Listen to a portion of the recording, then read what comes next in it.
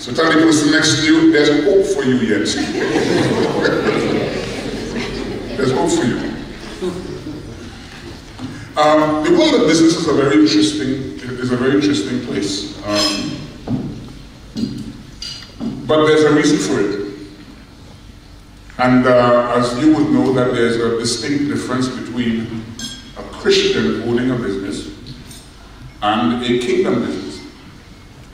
Far too often, Christians own a business, and the underlying philosophy behind their business is to make themselves more comfortable, to build a bigger house, to drive a better car, to have a larger investment, and to have a couple more zeros in your bank account. That's the intention. And the intent is primarily selfish, self-focused, self-indulgent, greed, and extremity. That's basically the heart of it. And most Christians basically try to model their affluence or their comfort by looking at other people, saved or unsaved, who seem to live in the lack of luxury. And that's our definition of success, and not just success, but we more or less define the blessing of the Lord based on material comfort. And I don't know where we got that from. I think material comfort and blessing, that association, has been delivered to us by a westernized concept of the faith.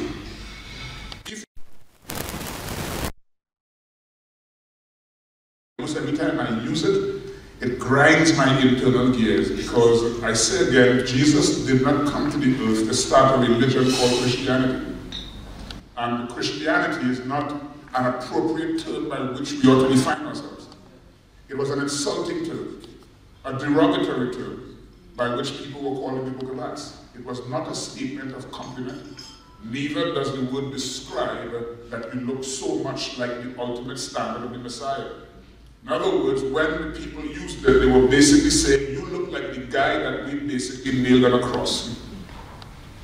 And so, we use the term in the wrong sense. But anyway, if we have to define the faith based on a Western definition, we always get entangled in materialism, because Christianity, based on the American definition, is based on how much money you have, how much comfort you enjoy, and the luxury that we basically engage with from time to time. Even our concept of faith, we say, well, I'm a man of faith because I have an airplane. I'm a man of faith because I live with so much comfort. And I think we have not really read the book of Hebrews correctly.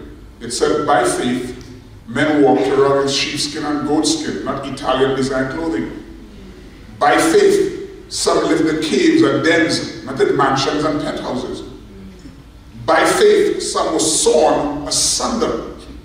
By faith, men who lived by faith and who lived by faith in the Bible did not live by a Western definition. Faith is not a commodity that we utilize to be comfortable. Without faith, it is impossible to please God. That is what faith is given for. We don't say, well, by faith I'm going to get me a new house. By faith, I'm going to get me a new car. By faith, I'm going to buy me a new Dolce & Gabbana suit. And so we have this indulgent, selfish definition of the faith that we have to gravitate, run far from as quickly as possible, and really embrace a true kingdom standard and kingdom model. This morning, I want us to explore several reasons why God would have given some of us maybe some kind of business acumen, why God would have given us ideas, why God would have given us some degree of know-how in terms of starting a business, in terms of entering into a dimension of wealth capture.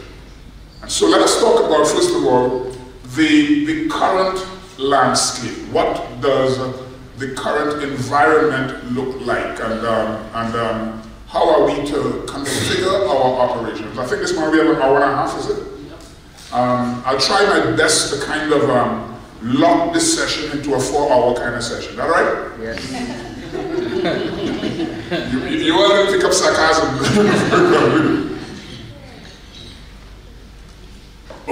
about the current landscape and see, well, why it's so beneficial.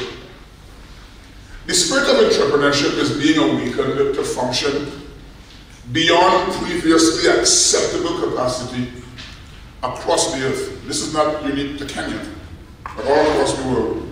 A new spirit of entrepreneurship. And that's an interesting word, because some people are good businessmen in terms of having ideas, but few people are true entrepreneurs. Do you know there's a distinction between having a business idea and being an entrepreneur? Entrepreneurship deals with the actualization, the execution, the literal doing of the thing. Some people have good ideas, but few people can execute it. And so there is a very, very, very prevailing environment of entrepreneurship. And I think even within the corridors of the faith, it seems to be a new capture.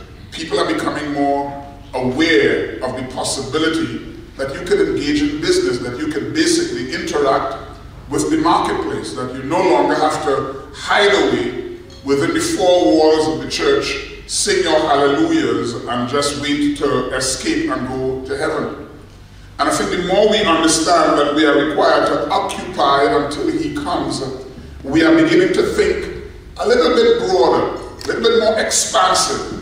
We no longer narrow in our views, and so there are specific drivers that allowing this new sense of entrepreneurship, and not just a sense of entrepreneurship, but one that is going beyond previous definitions. What are some of these drivers? Number one, the concept of religious schizophrenia is being broken. And that is an ongoing exercise. That sense that well, on Sundays we are spiritual and Monday we are secular, and the great divide between the two is being removed. And we are beginning to understand that we don't live duplistic lifestyles in this earth, but the kingdom is one dynamic, coherent state of existence that goes with you into the madness of your Mondays, that lives and operates inside of you in the terribleness of your Tuesdays. It is deep inside of the weirdness of your Wednesdays. It operates deep inside of the turmoils of your Thursdays and all the freakiness of your Fridays. The satanicness of your Saturdays, that's not an English word, satanicness of your Saturdays, and your weird spiritualness of your Sundays. It works with you all the time, you understand it? It's always there. What's the drivers? So this is a very important driver. Little do you realize that the more we remove that gap between the spiritual and the secular, is the more people are aware that, listen, I am not involving myself in secular activity when I go to work on a Monday. I am taking the kingdom with me. God continues to work within my heart, because spirituality and walking in the faith is not something that is exclusive to a four-walled experience that is only started by a song being sung. And you see, sometimes we try to make our businesses a church. So we go to our businesses and we think that our Christian business is a Christian business because we start our day's activities with prayer. Or we gather together our employees and we have worship. And we sit together and we pray over our agenda. Listen, some people pray over some real foolishness sometimes, you know. The kind of things we ask God to bless. God himself is in heaven saying, listen, I am incredibly creative. My power is exhaustive. There is no limits to my sovereignty. But I don't think I can invade those dimensions. You know what I mean? I mean, don't work that way all the time. But there is that removal of that duplicity, and the religious schizophrenia is being broken and destroyed. The second very important driver that is allowing us to really enter into the marketplace with a greater sense of confidence is that our personal destiny, as being connected to God's global purpose in the earth, is becoming more obvious, and we are deliberate in saying, yes, we can engage. That we are no longer seeing our personal call, our personal destiny, our personal assignment the literal birth how we were ushered into the world, we are becoming very much aware that somebody made a decision to bring us here, and we are trying to connect our existence with God's global intent. Every time we gather together as a company, we are trying to become even more intimately aware of the fact that I am here for spite. I am here by design. I am not a mistake. My father was not looking for a nice little sexual experience and oops, I arrived. God made a deliberate decision to bring you here. Whatever those circumstances were, you are here by design. And we are trying to connect our existence to God's global purpose, and we are becoming even more deliberate in saying, I am here for spite. And that is allowing us to go beyond the fringes of religion and step beyond the perimeters of what we previously defined as just church. What are the drivers? We are getting a more firmer grasp of the reality of the kingdom. The kingdom is that dimension of life, or that sphere that extends way beyond the borders of religious church. Do you understand that church is not the kingdom? And the more we tighten our grips and the more we become deeply aware of what the kingdom is, we understand that the kingdom is that sphere or that rule of God that extends into all dimensions of life. The kingdom extends into all dimensions of life. It is not limited to a church experience. And if you really touch the kingdom, you are stepping into a broad, vast, boundless dimension where life exists. God rules over all things. Over how many things? All things. And if the kingdom represents the sovereignty, the rule, the uncontested authority of God that is exerted over all things, and we are touching that, then it is our right to involve ourselves in the all things, one of which happens to be business. We ran away from those things because we thought that God wasn't there. And there are many other areas where we thought that God is not there. We sometimes think that if at all we have to involve ourselves in all the dimensions of life, that we have to more or less make it churchy. Solomon had this incredible ability to understand that the kingdom is not limited to the church. Neither is the kingdom limited to a Bible. Solomon says, I passed by the field of a lazy man. He wasn't reading a scripture. He looked upon the field of a lazy man. The field was overgrown, the grass was overgrown, the house was falling apart, and he had wisdom. A little laziness, a little folding of the arm to rest, and then poverty comes upon you like a bandit. He discovered that reality by looking at life, because Solomon understood that the kingdom of God is exerted over all dimensions of life. And if it exerts itself over all dimensions of life, then all dimensions of life happens to be a classroom and happens to be a sphere over which God can, in fact, extend his rule. Another driver. Number 4, God is breaking the smallness of our thinking that has been imposed upon us by the limitations of our culture. And he's joining us to things globally. That you living in Kenya, it's amazing that there was a time when our sight was limited to the smallness of our culture. And we were imprisoned by our culture. Now, imprisonment can be easily described as being locked within a world where all you see is the limit of that world. And if you live in Kenya and all your gaze is fixed only upon Kenya, you are in a prison cell. The difference between you and a man who is in jail is that your cell is a bit bigger. You can drive in your prison. You can go to the grocery in your prison, but it's a prison nonetheless. But now we are living in a time where our gaze are a bit broader. We are seeing things globally. We are no longer living in a limited sphere. That those limits have been removed. And we are no longer living in some little small, cultural, little pigeonhole. Our gaze has been expanded. And for most people, global is now local. Meaning that you live here in Kenya, but all of your definition, all of your concepts, all of your ideas are linked to a vast global world. And even if you have not yet considered the reality, every time you jump on the internet, you are in fact local yet global. And so that is a dynamic. And so people are beginning to understand that there are enormous possibilities.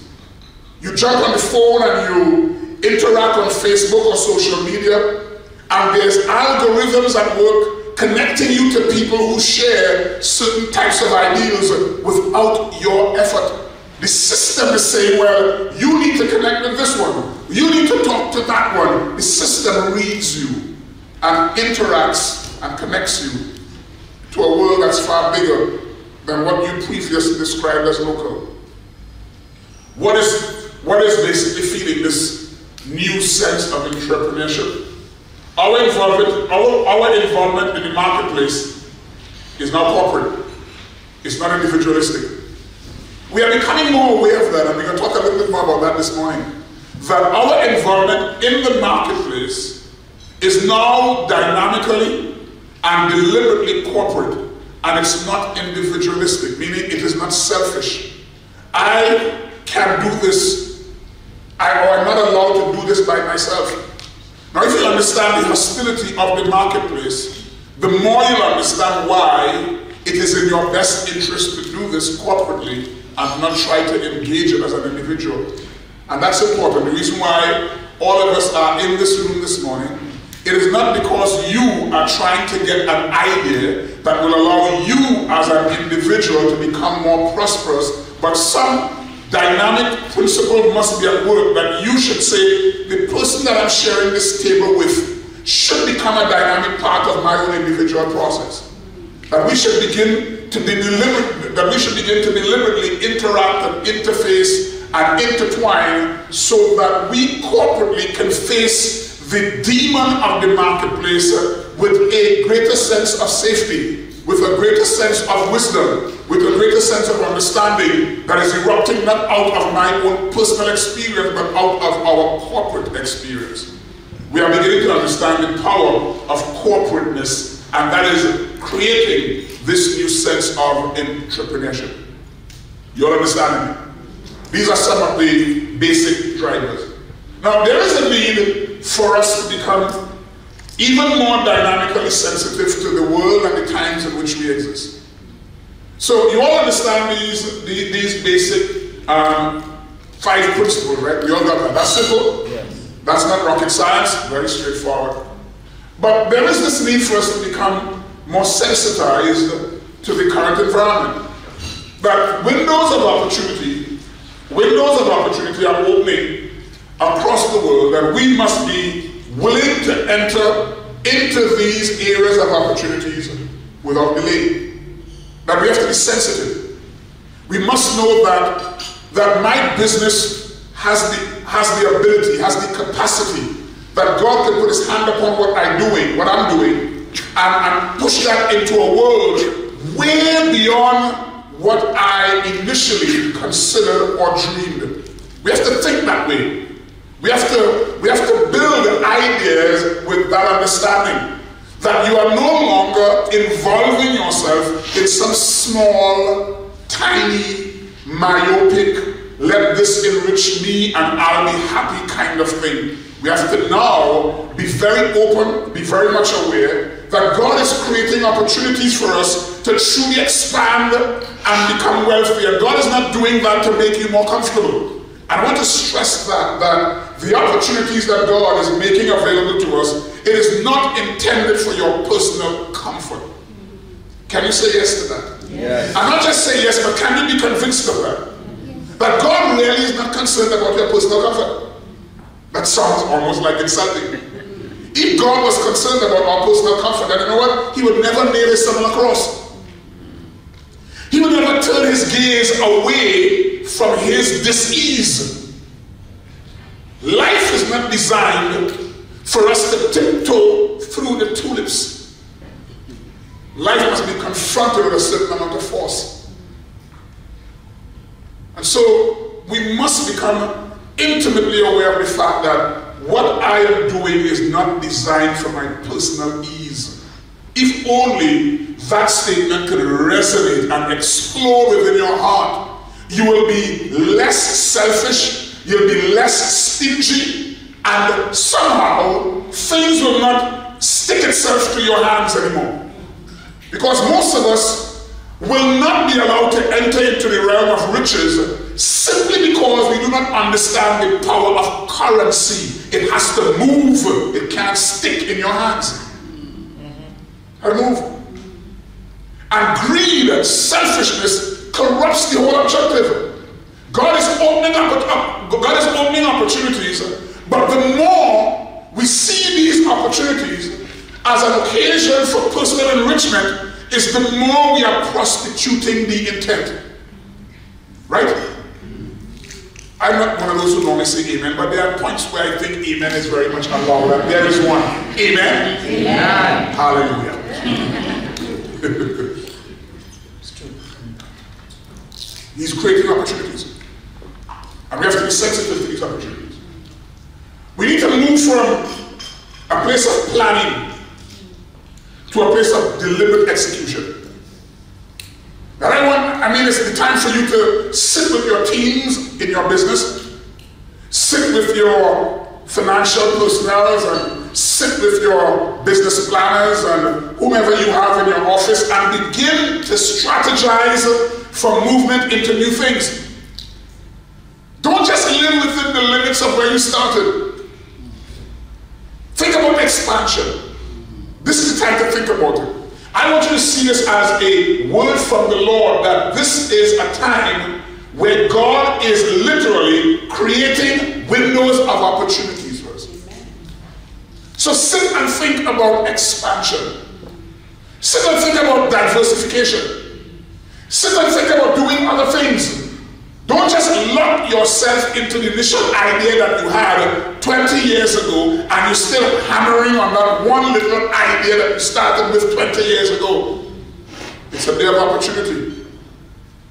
And so you have to start to move beyond the point of planning and to a place of significant execution. Success cannot be achieved in isolation.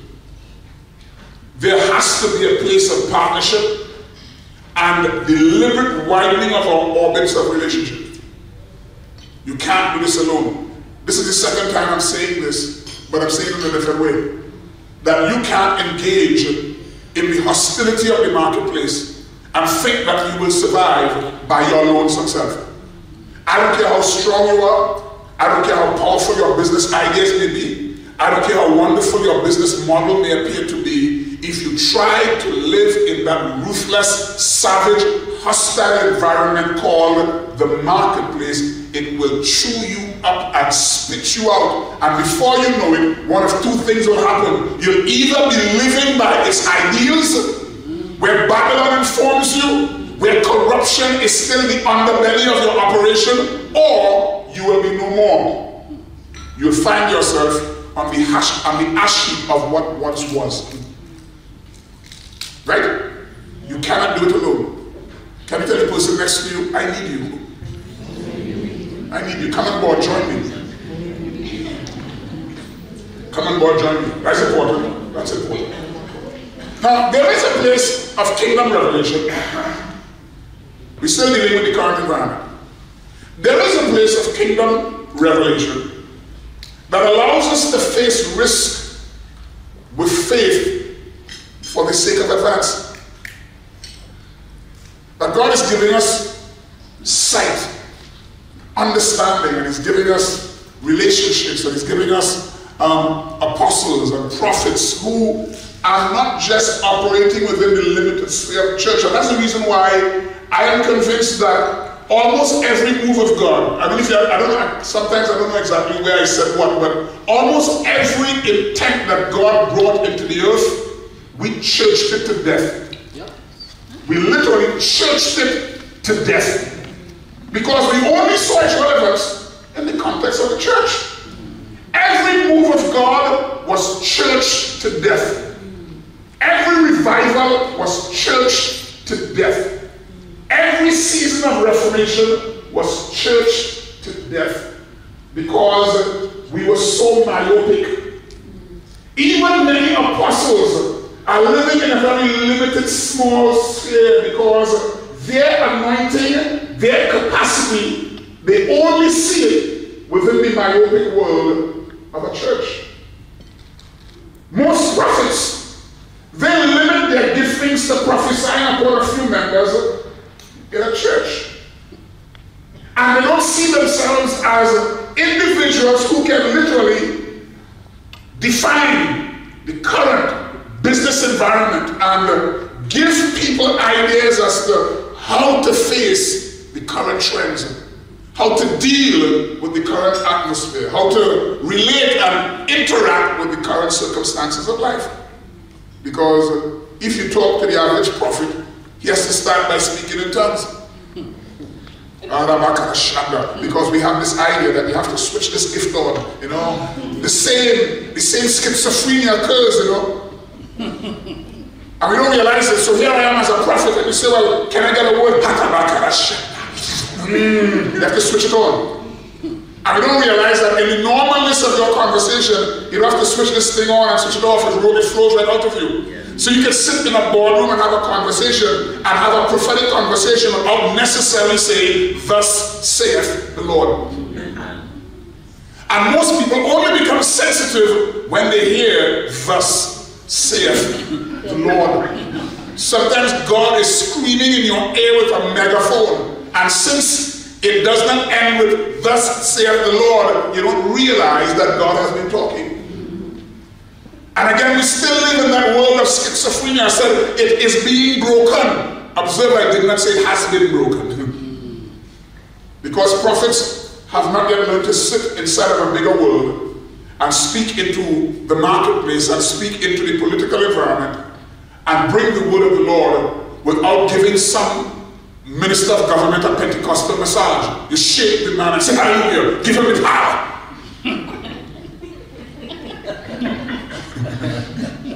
We think the power comes from a Pentecostal massage. That's right, brother. Hallelujah. A Pentecostal massage in volume.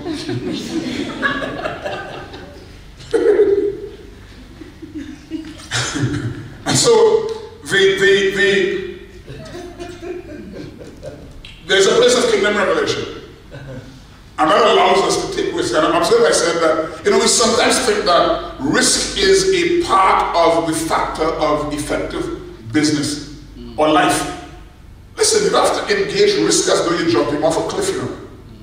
Even if you choose to jump off a cliff, have a parachute. Don't jump like a fool. We sometimes define risk as stupidity and thoughtlessness. In our environment, we are allowed to carry this dynamic component called faith, that we face risk with faith. We face that thing with faith, that there is something called advancement, and there is advancement with a faith-filled risk, that we enter into this with faith. We make investment, having the mind of God to guide us, having the counsel of God to guide us, having friends standing alongside us. In the multitude of counsel, there is safety, that we can sit, we can design, we can get his mind, and with that understanding, we make the next step, what may appear to be a dark environment, with a greater sense of assurance. So it's faith-filled risk. You follow me? And it's not blind, unaware, empty, jumping off a cliff without a parachute. New structures, revelational capacity, and relational orbits are emerging that allow for spiritual seismograph to accurately detect potential volatility and potential stability. Wow. Wow. Take some time there. Now, in other words, you don't have to do it alone.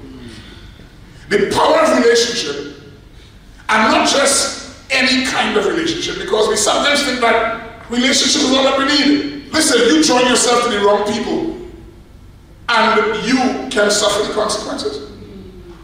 If you want to be wise, then your orbit must be filled with selected kind of people. And so it's not just arbitrary relationships. And so if we are saying that we are widening our orbits, we don't have to do it alone, then my statement to you is, listen, there are new structures.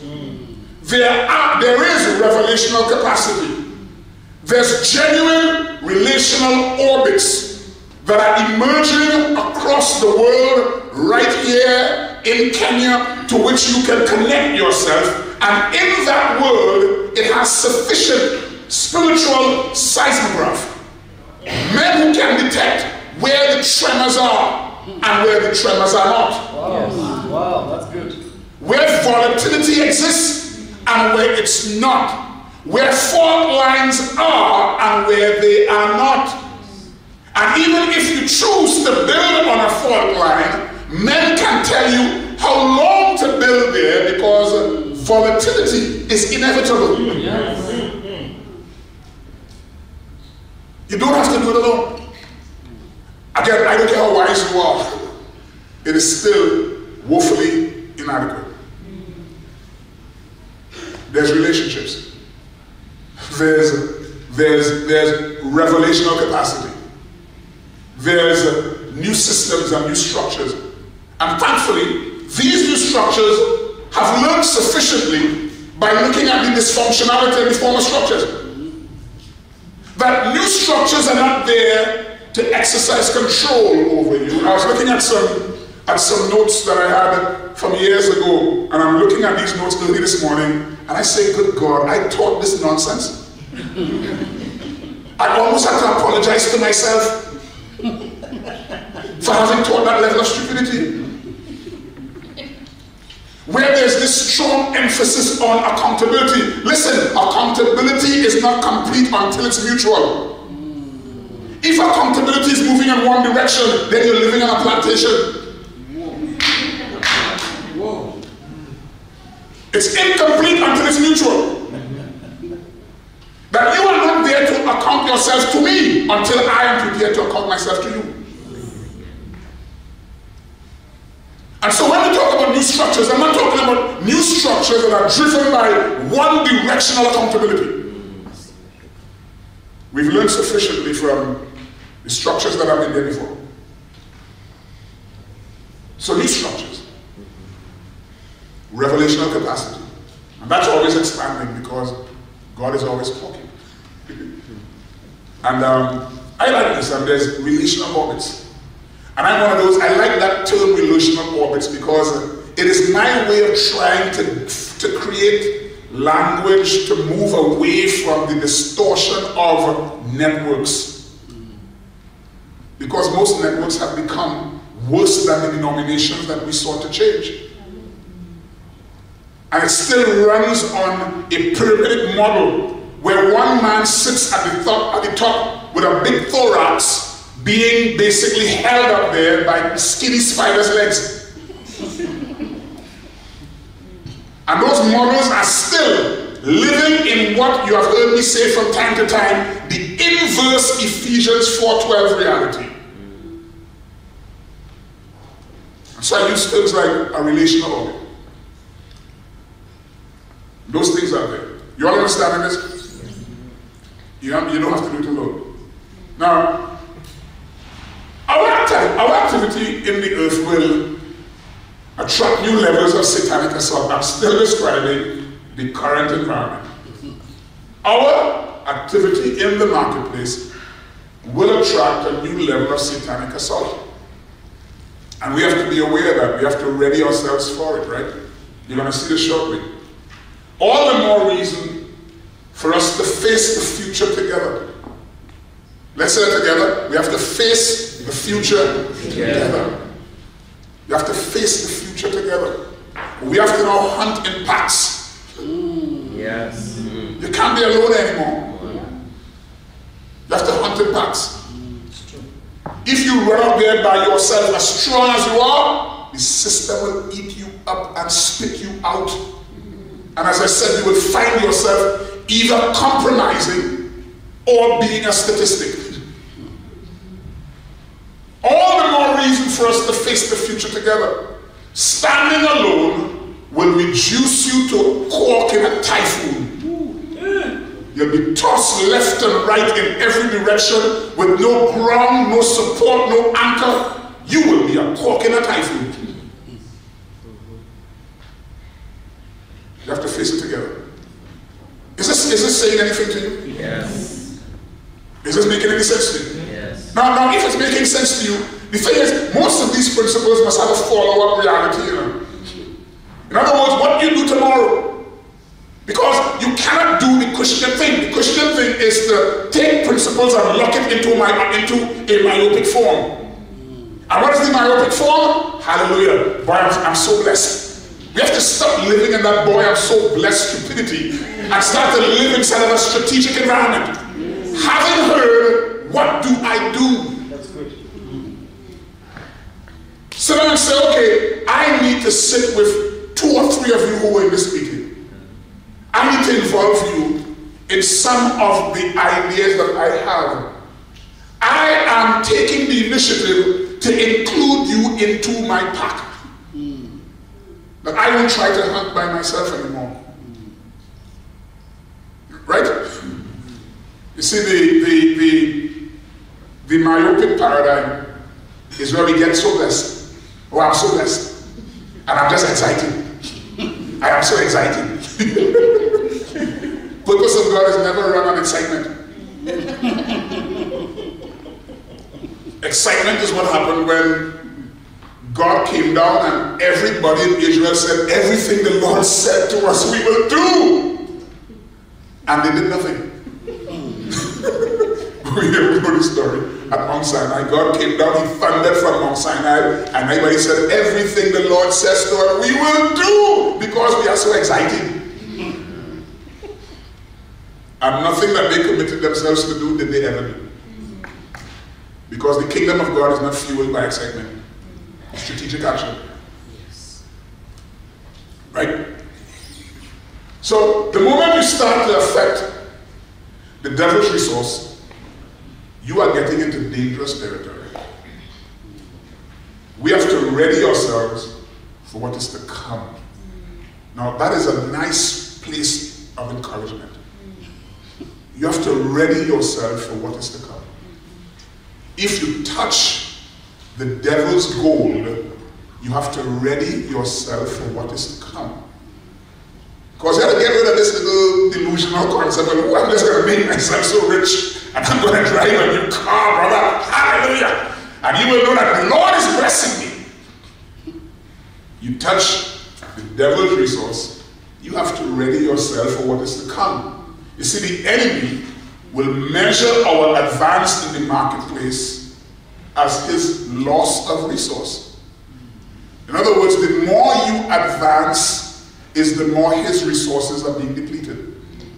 So your involvement in the marketplace is in reality the interface that brings the realization of those scriptures like the wealth of the sinner is laid up for the just. Your involvement in the marketplace is the interface. Because we always thought that the wealth of the sinner is laid up for the just by us paying tithe and praying in a church building. And the Lord will bless me because I give my tithe. And I hear this little statement of testimony where, praise the Lord, I brought my offering yesterday, praise the Lord. And I give my tithe for the last I had. And I made a big sacrifice, praise God. And I gave all that I had. And you know what? I went to work yesterday morning and I got my electricity bill paid. And the Lord just blessed me. Hallelujah. The Lord blessed me.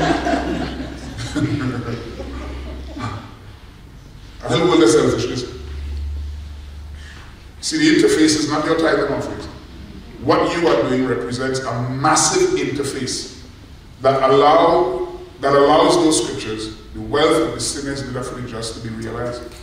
And once you begin to touch the devil's gold, you have to ready yourself for what is to come. Because the devil measures your success by his losses. Every time you gain another shilling, there's losses to the devil's gold. Hear what the scripture says. Look at this. In Acts chapter 16. This is the New Living Translation. One day, we were going down to the place of prayer, and we met a demon-possessed slave girl. She was a fortune teller who earned a lot of money for her masters. She followed Paul and the rest of us shouting, "These men are servants of the Most High God, and they have come to tell us how to be saved." This went on day after day until Paul got so exasperated. In other words, he had enough. And somehow, things in the kingdom move when people come to the point where they had enough. Paul got so exasperated that he turned and said to the demon within her, "I command you in the name of Jesus Christ to come out of her." And instantly, it left her. Her master's hopes of wealth were now shattered. Now, do you understand the connection? Her master's hope of wealth were now shattered. So they grabbed Paul and Silas and dragged them before the authorities at the marketplace. The whole city is in an uproar because of these Jews. They shouted to the city officials.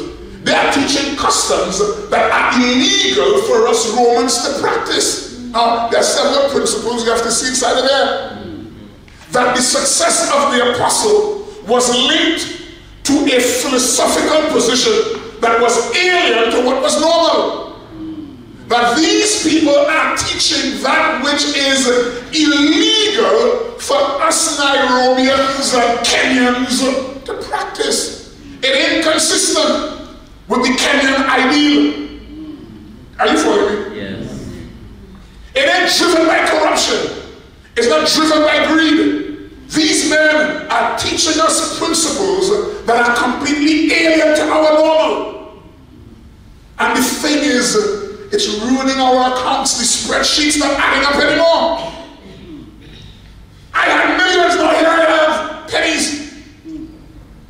So we have to exact punishment upon these guys. Find them, gather them, whip them, throw them in jails. That was their crime. One act, and the devil's resources depleted. And the devil is angry. Observe the anger of this devil and the anger of these people. It is linked to their monies being touched. I mean, if you can cast out that devil and the money remains untouched, they don't have a problem. Because his master's hopes of wealth were now shattered, and so they grabbed Paul. The whole city is in an uproar. They are teaching customs that are illegal for us Romans to practice. What a powerful statement. They are teaching customs that us Kenyans, it is illegal for us to practice. We make money by corruption. We make money by thievery. Now we are understanding we can make money by relationships, by collaboration, by prophetic ideas, by honesty, by integrity, by truthfulness. That is illegal for us to practice. The mob quickly formed against Paul and Silas, and the city officials ordered them to be stripped, beaten with wooden rods. In other words, if you touch the devil's gold, you have to ready yourself for what is to come. And if you read the rest of the story, you'll realize that Paul and Silas were thrown into jail, into the inner sanctum of the prison, and they were not crying and weeping and saying, "Well, what brought us here? We don't deserve this. We don't deserve this. We were going to pray. We cast the devil out and here we are. We did good and we are being beaten for it." No. They were in a prison and they were laughing and singing and praising and shouting. The thing caused an eruption. Things changed. I mean, the wall fell down. The jailer came in, wanted to take them out. I mean, you talk about wonderful madness. Wonderful madness. So when I say ready yourself for what is to come, I'm not describing when you ready yourself for a beating. I'm saying ready yourself with internal capacity. That even when you are beaten, you know how to respond. I'm not saying ready yourself for a beating. Beating is inevitable. ready yourself with a response. When you are thrown in prison, don't point a finger. Have the internal capacity to rejoice even in your state of imprisonment. Even when the system throw you in jail for a crime that you are not worthy of being in prison for. They cast that devil out of a woman, and here they are in jail. You understand? When you touch the devil's goal, ready yourself for what is to come. Can you understand that? Ready yourself for what is to come. And remember, I said as well that the devil measures your success by his losses. Every penny you gain, every time you put another shilling on your spreadsheet, there is a devil who says, you know what, my wealth has been affected. The master's hopes of wealth were now shattered. You follow me? So, let's talk about money and the covenant. So that represents part of the environment. Is that correct? We good with that? We cool? I think we have a question and answer session coming up. Let me kind of put this caveat in place early o'clock, right? When it comes to questions and answers that's coming up, don't ask me if a Christian can be possessed by a devil. Let's keep our questions specific to the topic at hand, all right? That's a little caveat. And if you ask if a Christian can be possessed by a devil, my response would be, a Christian can have whatever he gets. If you get a devil, he gets a devil. All right? Let's talk about money and the covenant. Deuteronomy chapter 8. These are scriptures we know. It says, beware that you do not forget, the Lord your God by not keeping his commandments and his ordinances and his statutes, which I am commanding you today. Otherwise, when you have eaten and you are satisfied and have built houses and lived in them, and when your herds and your flocks multiply, and your silver and gold multiplied, and all that you have multiplied, then your heart will become proud, and you will forget the Lord your God, who brought you out of the land of Egypt, out of the house of slavery. He led you through the great and terrible wilderness, and its fiery serpents and scorpions and thirsty ground where there was no water. He brought water for you out of the rock of flint. In the wilderness he fed you manna, which your fathers did not know, that he might humble you and that he might test you, to do good for you in the end. Otherwise you may say in your heart, my power and my strength, and the strength, of my hand, made me this wealth. But you shall remember, that word remember means to inscribe in such a way that it cannot be erased. But you shall remember the Lord your God, for it is he who is giving you the power to make wealth. It is he who is giving you the innovative skills and creative abilities to make wealth, that he may confirm his covenant which he swore to your fathers as it is this day.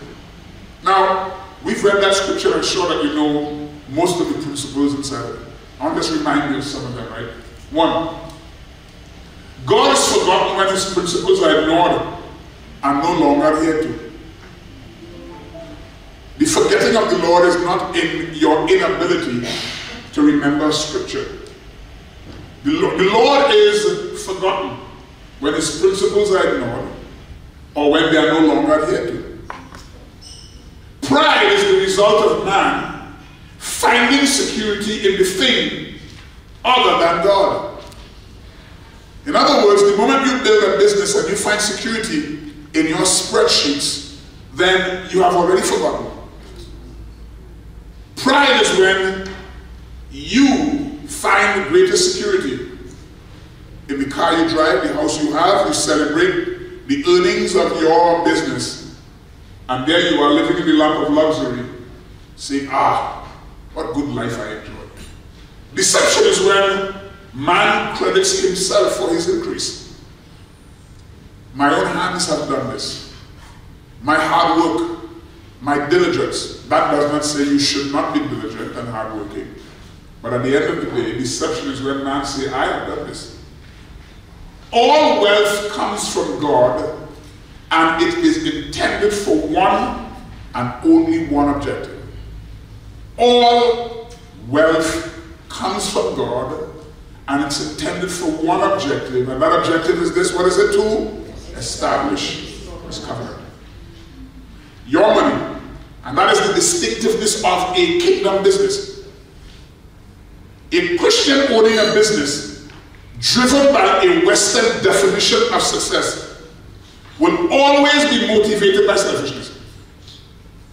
A kingdom business exists for one purpose, which is to establish His covenant. Why is God allowing you to have money? Why is God creating opportunities for you? Why is God giving you ideas? You sit with your board and you are amazed at the wisdom that pops inside of your meetings, and you have to ask the critical question, why? Why is it you are in sessions and meetings such as these where we are describing the expansion of purpose, we are describing geographical reach and entering into nations? Why is that? Your money is not for your personal satisfaction. The day that that principle resounds in your heart is the day your business is about to switch on the next tier of its operation. It ain't for your satisfaction. Running around with your nicely tailored suits, in your nice fancy cars, in your areas of personal ease and comfort is not the reason why God is giving you wealth. It is the Lord who gave you the power to get wealth so that He will establish His covenant. We have read that time and time and time and time again, but it is important for me to remind you of that. Why are you involved in this dimension of life? Why is it you don't have a call to be an apostle or a prophet? Why is it your call to be marketplace? Because the apostles and prophets and evangelists and pastors and teachers cannot see the realization of their call by depending on tithe and offerings. The tithe and offerings will never make this happen, you know. This thing has to go beyond a little tithe and offering. And if you understand that, you understand that your giving cannot be limited to a tithe. God's covenant is to empower His people for the full and absolute release and execution of His kingdom in the affairs of man. Why you have money? To fulfill that reality. God's covenant involves a people who is aligned to Him and who is radically and systematically engaged in bringing His kingdom to bear on all aspects of life. That is why God called you to the marketplace. Now you realize, in those basic definitions, there's one thread. The one thread is this, that there is a dynamic correlation between man and his redemptive responsibility to the earth. Man is dynamically connected to his redemptive responsibility to the earth. But God called you to the marketplace in order to underwrite this initiative. Now that is important for us to know that, right? That you should not be sitting in effective churches committed to grand objectives and still hoping that men must pray their way into financing these things. We sitting last night talking about interventions into Liberia. Your heart should have popped and say, I want to finance some of that. You being a businessman, a business professional, your heart should have popped and say, I want to underwrite some of those initiatives. I am prepared to write a check right now to make that happen because this is why I am here. The saddest thing is when People like yourselves, who's involved in the marketplace, are hidden away in churches that are only committed to its own sustainability. Churches that are only concerned about building a large building down the streets and having a wonderful chair and having wonderful little services and having nice fancy choirs, but really not committed to taking their redemptive responsibility to the ultimate end. Right? God has given you the power to get wealth that you might finance the establishment of his intent. And so if you sat here this morning and you walked in and tried to figure out, well, why is it God is giving me ideas? So we try to dovetail all kind of stuff. God will give you ideas, give you new structures, provide you with new spiritual seismology to tell you how to do, what to do, where to invest, how to invest, etc. But all of that is only intended for one intent. Not to deepen your pocket. And not to increase the deposits of your cash register. This thing is going in one direction. That's God's covenant. Now, listen to this. How much time do we have again? 4 I like you already. I like you. I like you already. Somebody said 4 hours. You're my kind of people. Yeah. For that, I'm going to have me some more coffee. Haggai chapter 2. Thus says the Lord of hosts, once more, in a little while, I am going to shake the heavens and the earth, the sea, and also the dry land. And I will shake all nations, and they will come, all nations, all people groups. If this is a New Testament scripture, every single people group on the planet. I will going to shake all nations, all cultures, and they will come with the wealth of all nations, and I will fill this house with glory. We sometimes think that glory comes as we sing and worship. That God associates the filling of the house with glory with the wealth of nations. I will fill this house. All nations shall come, and they will come with the wealth of the nations, and I will fill this house with glory, says the Lord of hosts. And if you thought, well, okay, what wealth is? You can try to spiritualize it and say, well, either the wealth of nations would be wisdom. No, he was specific. The silver is mine. The gold is mine. Let's make it more Kenyan. The shillings are mine. The silver and gold is mine, declares the Lord of hosts. And the glory of this house will be greater than the former, says the Lord of hosts.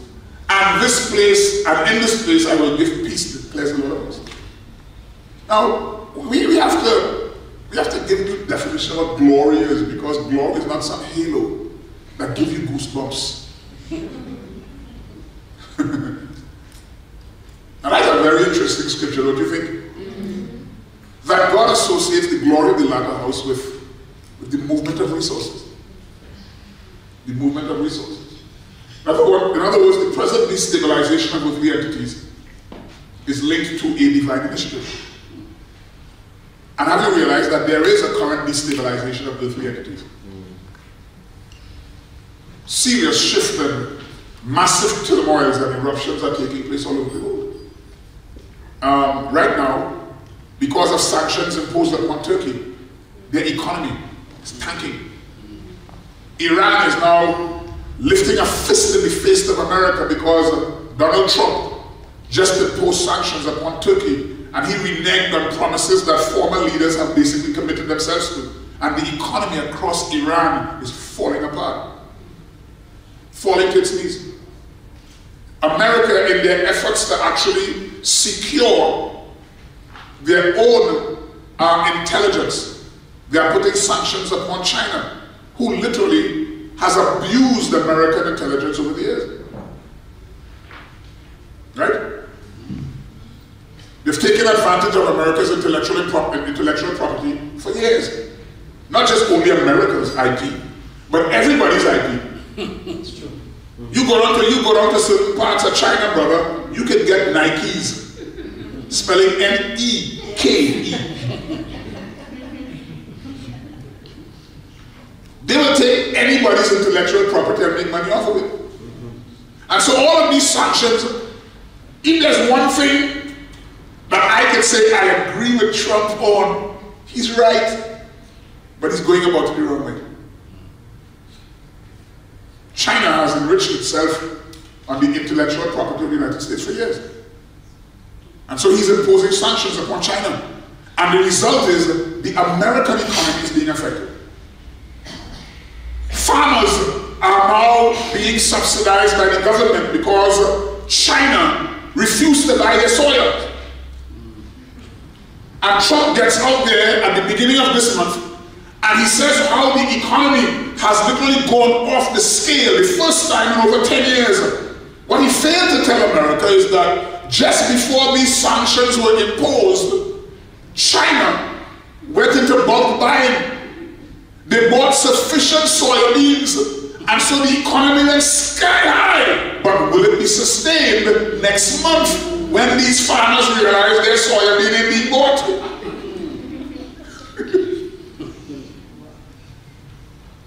The economies are being affected. There's destabilization. And God can use all kinds of people, including Trump, to bring that scripture to pass. So there's this destabilization of earthly entities and it's linked to divine initiatives. One of those initiatives is to expose the volatility of earthly systems. God is shaking systems, and part of his intent is to show you that the systems of the earth, they are not as stable as they may appear to be. Why is he shaking? To display the stability of divine systems. And systems are not, well, church versus earthly politics. I'm talking about philosophy that undergird these structures. He's shaking in order to expose the volatility of earthly systems and the stability of divine systems. Now, if God wants to showcase the superiority of his systems, then we have to produce it. Because the shaking is intended to showcase the stability of the systems to which we subscribe. But if these systems are hidden away in the four walls of the church, how will the world know that there are alternative systems to their model? More than that, and how would the world know that their systems are just not as secure as they should be when we, the church, still believe that our models are just not as impregnable as we think they are, and we're constantly leaning on their systems to support us? Are you following me? Because the church over the years has never thought about, let's showcase this model. Instead of running to Babylon and letting Babylon inform our economic policies and decisions, we should tell the world, listen, we have answers for your stupidity. Your gurus are bankrupt, we have ideas. You sit down and look at some of your business shows on television and you listen to these business gurus talk a collection of garbage. You say, well, where is for the game ideas from? We have better ideas. Say amen, somebody. No, we do have better ideas. Amen means let's agree on that one. If we have superior systems, we have to showcase it. All the more reason we cannot continue to subscribe to church as we know it. We have to build atypical models, models that are not consistent with the norm. We have to build and we have to showcase the superiority of our models by building systems that are built on powerful creativity, innovativeness, prophetic correctness, executive ability, and religious free thinking. Good God, that is important. Religious free thinking. Here is a quote from a guy I know all too well. I see him in the mirror every day. Religion is a disease, yet it pretends to be the cure.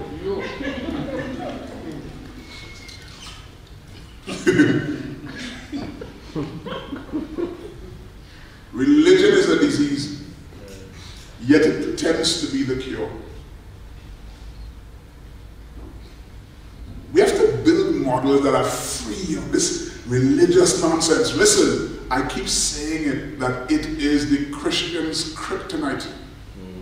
Nothing weakens us and cuts us down and neutralizes us and makes us look petty and puerile and dysfunctional and irrelevant more than religion. You got that? Religion is a disease, yet it pretends to be the cure. You all follow me? Yes. We are clear so far, right? Yes. Now, the producing of superior systems begins with a deliberate deference to kingdom standards. We have to move more towards that. Superior systems require less dependence on the prevailing models. You have to come out of Babylon. Exit that model. Superior systems require the collaboration and unification of those who espouse the kingdom as their ultimate and only standard. That we have to begin to really come together, pool our energies, enter into genuine collaborativeness. That superior systems require the collaboration, the unification, creating new orbits of relationship with those who espouse the kingdom as their ultimate and only standard. Superior systems require the absolute commitment to operate contrary to the obvious warped and prevailing norm. That you have to be prepared to say, I'm going to build a model that is not fueled by the current normal, because it is superior. Clear? Is that okay? All right. Now, the glory of the latter house is inextricably linked to the transfer of the nation's wealth. We saw that. The movement of wealth. But remember that over the years we quoted these scriptures and said things like the wealth of the sinner is laid up for the just, but we had no interface to realize that. And we were the fools who kept saying it, pronouncing it, declaring it, confessing it, but we had no system to execute it. Because the true model really was every Monday morning, the banker, the unsaved banker, was saying the wealth of the Christian is laid up for us heathens. Because the largest bank deposits around the world in Christian circles occur every Monday when the treasurer of the church takes the offerings of the people into the coffers of the heathen. And so the heathen quoted the scripture in an inverse way. All the wealth of those Christians are laid up for us heathens. We could build another concrete jungle, have new buildings, take your money and give it to the guy down the street to do stuff with it. We make money off of your investment. We never thought about building cooperatives and having banks of our own and all that kind of stuff. So we had to really build models where that transfer of wealth becomes a reality. Zerubbabel's temple will need the wealth of the nations for its completion. Because Zerubbabel's temple, the latter house in the book of Haggai is literally Zerubbabel's temple. And so if we describe Zerubbabel's temple, we are describing this latter house, or put it this way, this present house. It's no longer latter, it's now this present house. When we talk about the completion of the temple, we're not describing the completion of a physical structure, but we are describing the execution of our earthly responsibilities. Right? Now that's important, because we did connect your finances to God's covenant already. Now let's explore this thing just a little bit further. And let's look at this. There was a small city with a few men in it, and a great king came to it, surrounded it and constructed large siege works against it. But there was found in it a poor, wise man. Good God. That's where most of us find ourselves in. Most of us live right here And I know so many people like that. Wise but poor. There was found in that city a poor, wise man who delivered the city by his wisdom. But no one remembered that poor man. So Solomon concluded and he said, wisdom is better than strength. But the wisdom of the poor man is despised, and his words are not heeded. You stand in nations and territories and you can point a finger and tell political leaders what to do, how to do, and they despise you. Because their question is, where have you done this before? And while you have the ideas, you don't have the resources to execute it. While you have the wisdom, you don't have the resources to leverage it. Wise but poor. Wise but poor. What do we learn from that, right? The poor man's wisdom is rejected by the systems of the earth. The poor man's wisdom possesses transformative capacity, but it lacks the legacy component. He delivered the city by the wisdom. The city was delivered. The man's wisdom has transformative capacity, but nobody remembered him. No legacy component to it. Generations came up and did not even acknowledge that in years gone by, a wise man, oh thank you very much brother, you're a man of God. Flesh and blood didn't reveal that to you.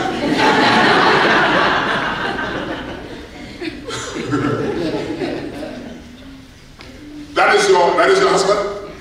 Made a good choice. You're a man of God, brother.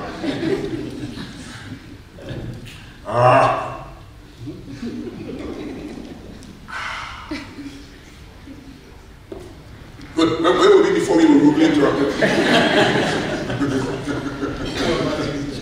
Legacy component. The legacy component is the sense of continuity. Generations after did not acknowledge the transformative capacity of that poor man's wisdom.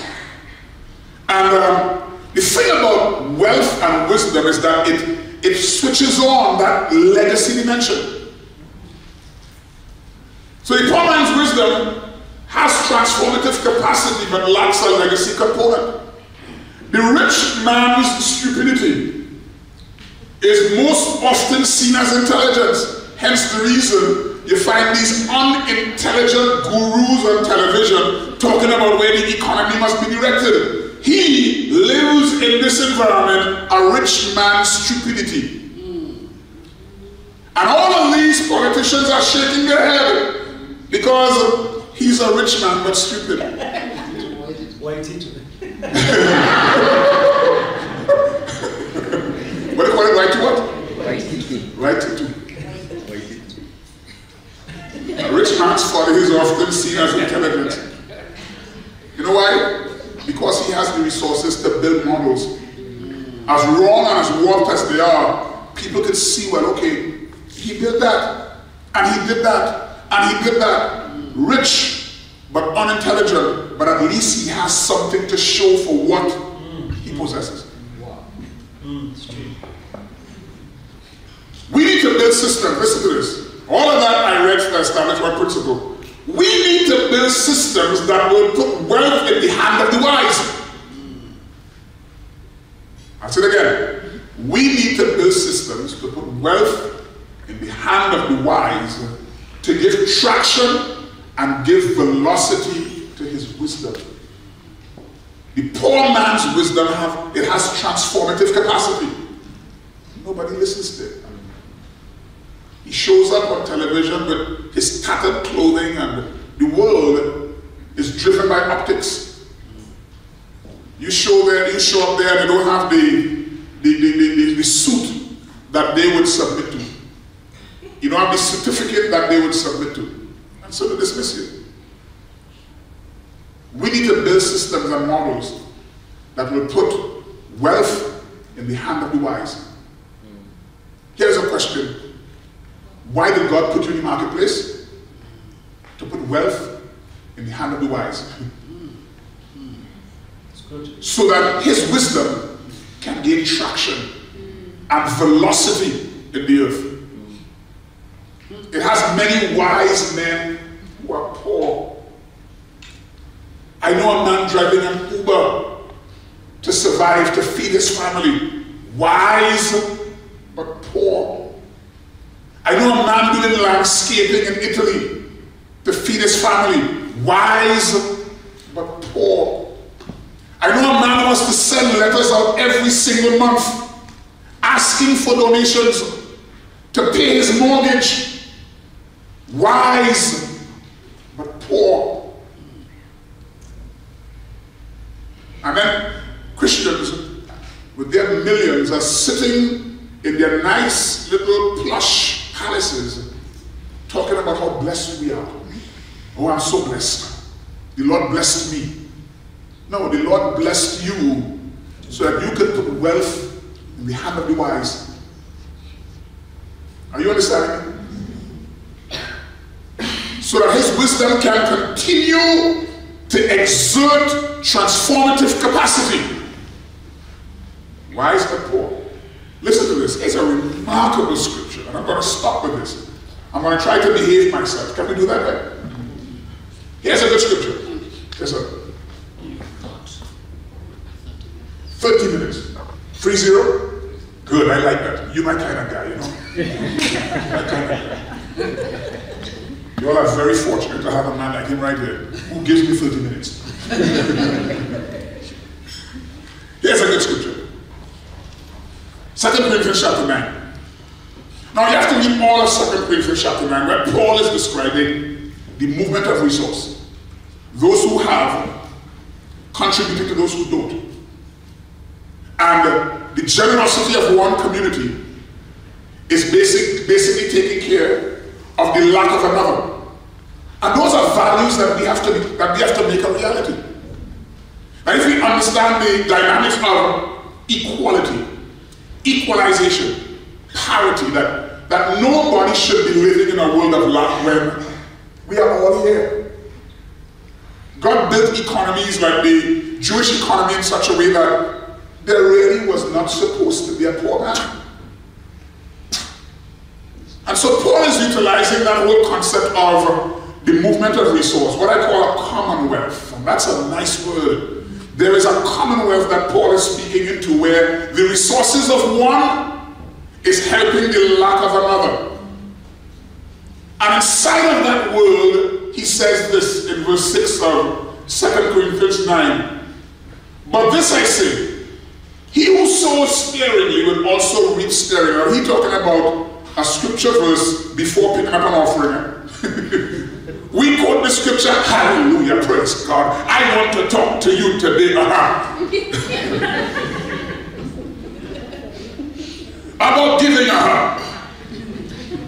The Bible said, praise God, if you sow sparingly, you will reap sparingly.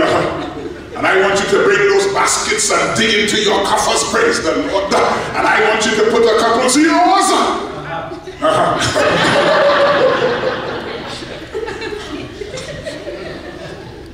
Paul is not putting the scripture as a precursor for collecting an offering.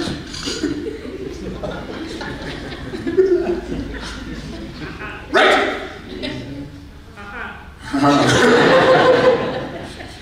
So I say, he who sows sparingly will also reap sparingly, and he who sows bountifully will also reap bountifully. But then each one gives as he purposes in his heart, not grudgingly or of necessity, for God loves a cheerful giver. And God is able, I love this, listen, God is able to make all grace abound to you, that you, always having all sufficiency in all things, may have an abundance for every good work. Now, I want you all to read with me only the bold and underlined parts in that verse. Always, stop. How often? Always. How regularly? Always. Not on occasion, where there's a hiccup or a spasm, where last year around December we were able to, but we couldn't do it in February and March. Always having how much? All sufficiency in how many things? In all things. Now we have to associate all things as all the right godly, kingdom-driven things here, right? We have to kind of be specific. And I love this part. Now let's read the latter part. And have an abundance for every good work. And then Paul underscores, or remember, when Paul said this wasn't the scripture. Remember that, we sometimes ignore that.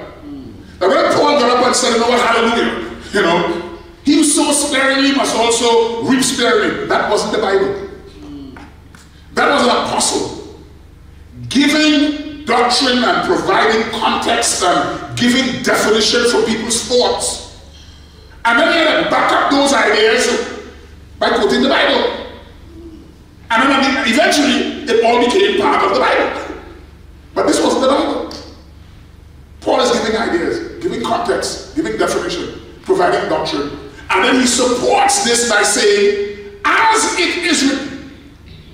Now he uses the Bible to support his philosophy. As it is written, he has dispersed abroad, he has given to the poor, his righteousness endures forever. Now, which part of this scripture says all of that?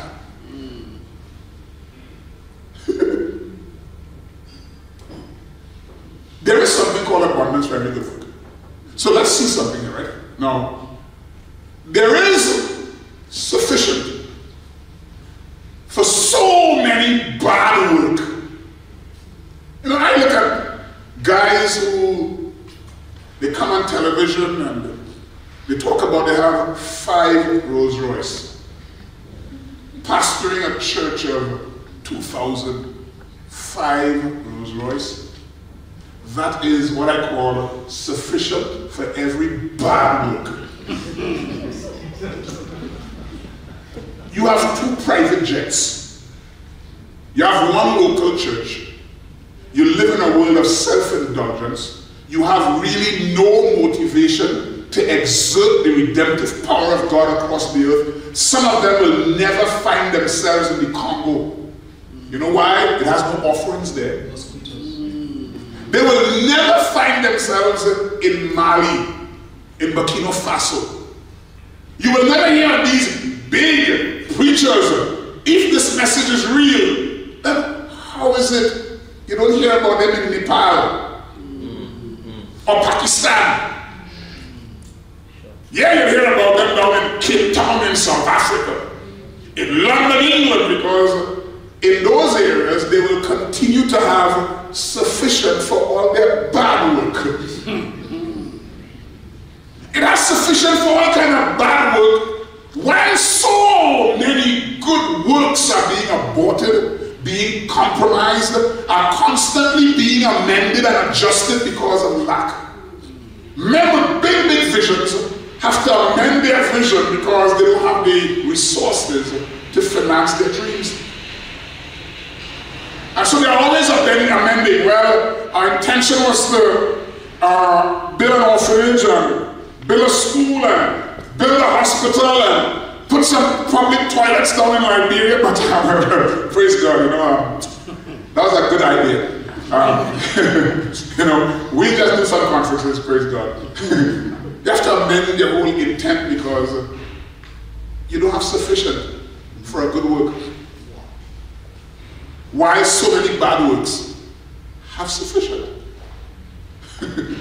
So many good works have to be aborted, have to be compromised, have to be amended because of lack.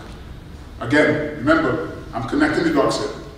We read Ecclesiastes and we understand why we have money and why God has us in the marketplace. Why God puts us in the marketplace? Because we have to put wealth into the hand of the wise.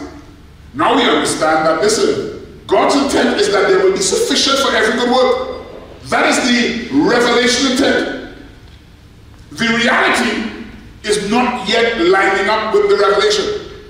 And so we have to create the dynamic that will allow revelation and reality to become one. And how do we do that? We have to build systems to address the current deficiency for so many good works.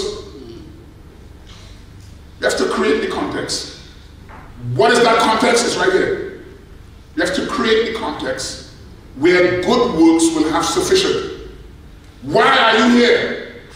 You are here to create the appropriate context where good works will have sufficient. Kind of quiet in this Presbyterian church this morning. Are you quiet? I ain't hearing you, man. Give me a little amen or something. I want a little encouragement.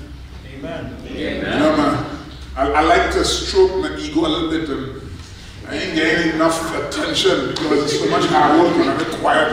Come on, give me an amen at least now.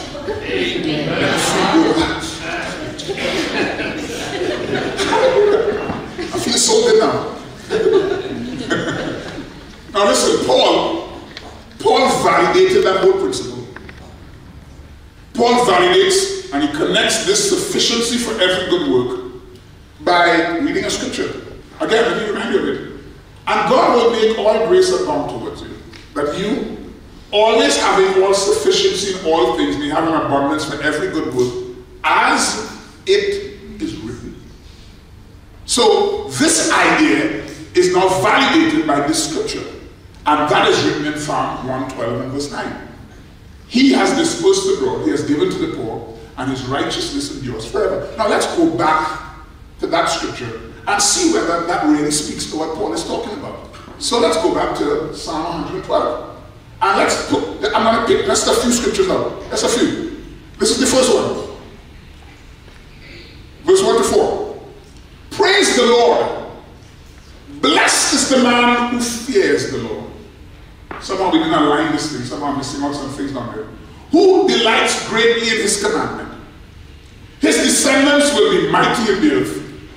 The generation, now look at the bold areas, the generation of the upright will be blessed. Wealth and riches will be in his house, and his righteousness endures forever. Now Paul referred to this scripture to validate that philosophy. And that whole scripture deals with principles consistent with what Paul is identifying. The generation of the upright will be blessed.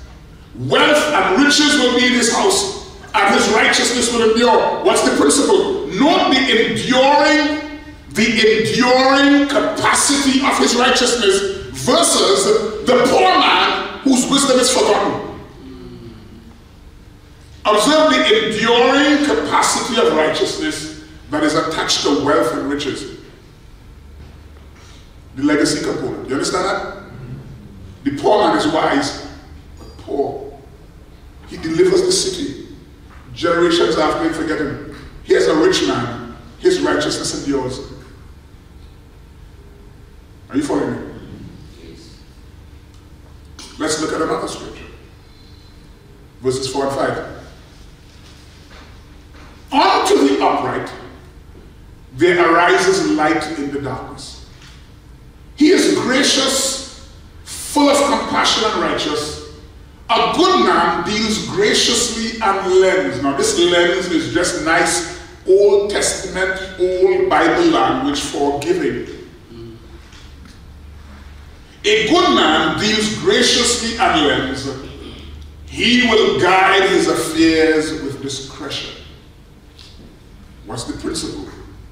The upright is characterized as radiant and illuminous in the midst of prevailing darkness. The upright arises, he is light arising in the darkness.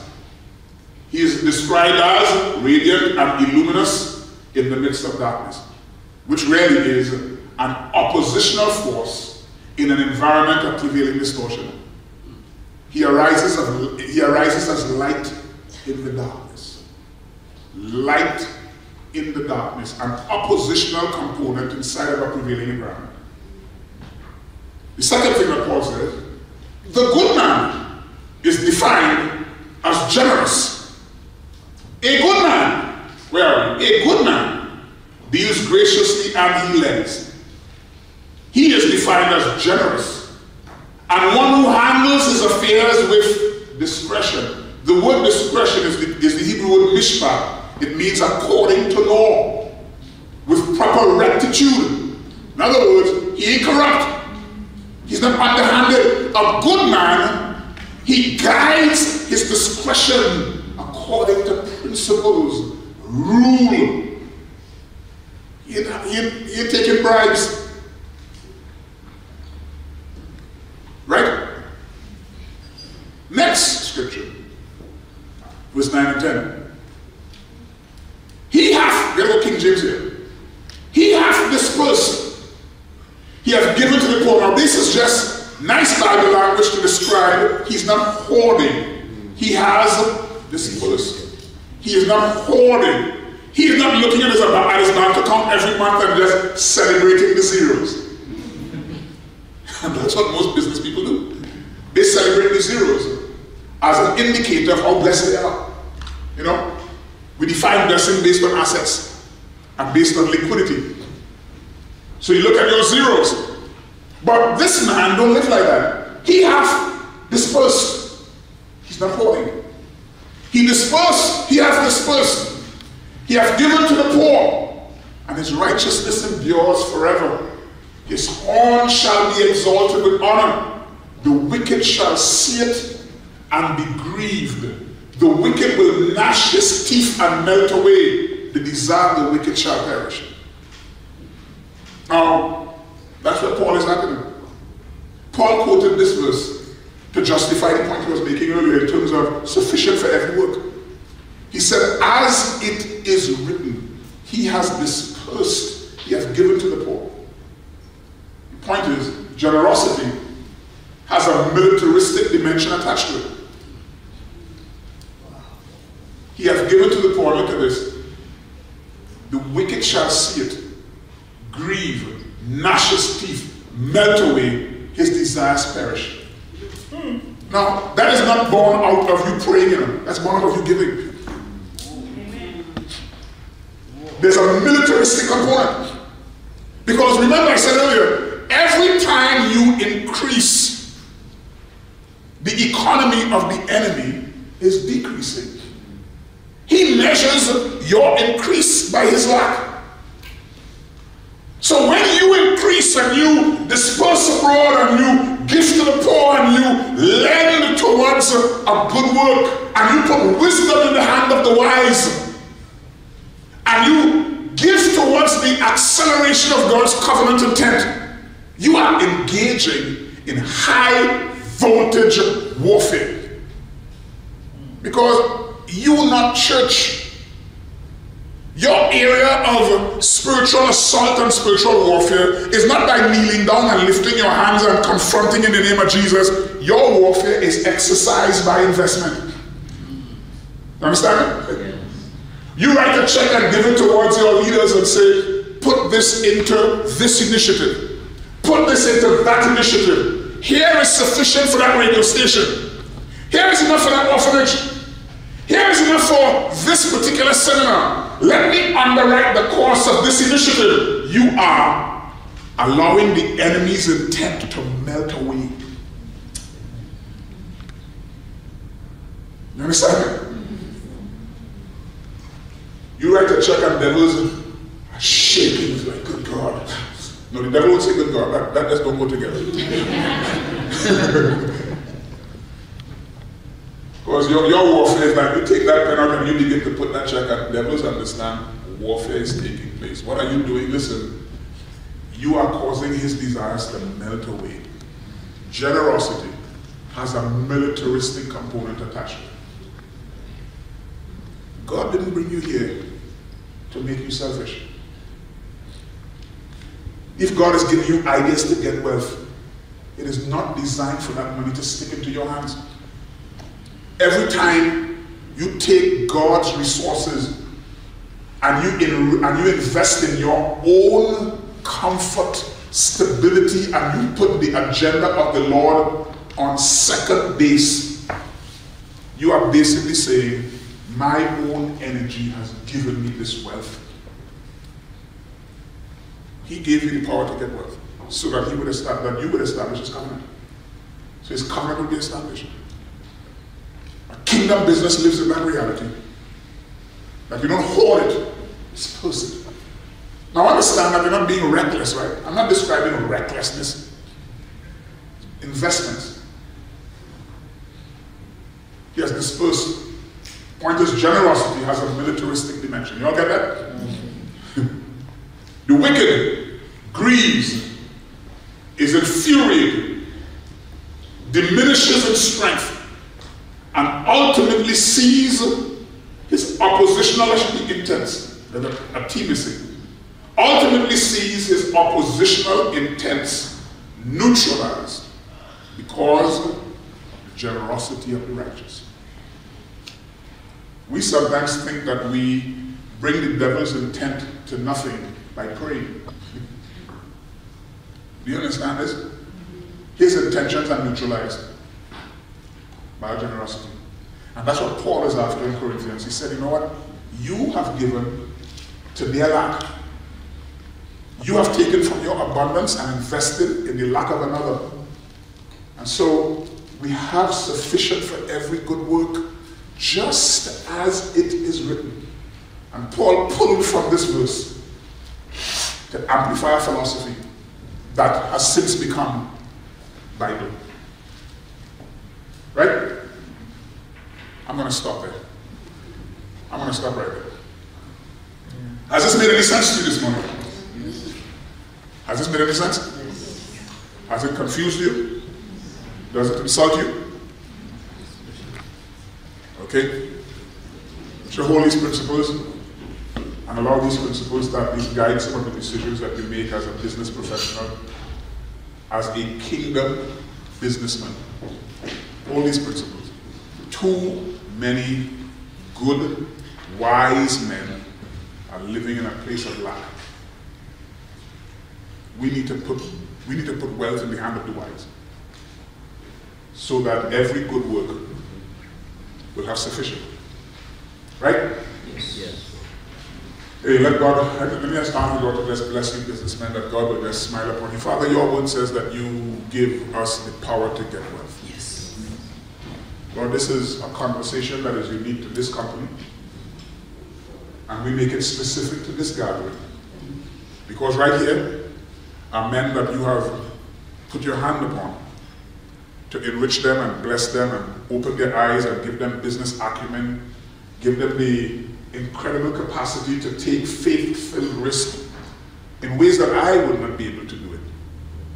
In ways that most of the broad sector of the church will not be prepared to do it. But God, here we have men who have been involved in this. They've been schooled, they've been trained, and they have experience. Some don't have experience, but God, you have put your hand upon them, and we can't deny the fact that you put your hand upon men in order for them to attract certain dimensions of wealth that the average person won't be able to attract. What might look like an enormous sum of money for me, it is just small change for some here. Because God, you have given them the capacity to live in a realm of wealth. But that wealth has been given so that it could finance the advance of your cause. And so we connect those dots, and Father, now we have a basis to pray that you will bless these men, that you will enrich them, that you will enlarge them, that you'll give them capacity, you'll give them even more creative and witty ideas, you'll give them inventiveness, you'll give them pathways in which they can take their businesses, you'll give them tributaries in the spirit that they can move into, that is far bigger, far broader, far wider than the deposits and the areas in which they currently exist. Lord, expand them in every rich and dynamic way. And God, we ask this not in an arbitrary, selfish intent. We ask this because you, God, you have a covenant that you want established across the earth. A covenant that we subscribe to, that we give our energies to, that we give our lives to. But God, we are asking that you will bless these men, these women, that they will contribute financially to see the realization of the dreams that you placed inside of Charles, inside of Ken, inside of the men of God in this meeting, inside of all of us, God. But God, the things that you call us to do, we won't be sitting around scratching our heads and wondering how we could amend and adjust the bigness of our dreams because of the abundance of lack. Help us, Lord, to do this right. In Jesus' name. Amen. Amen.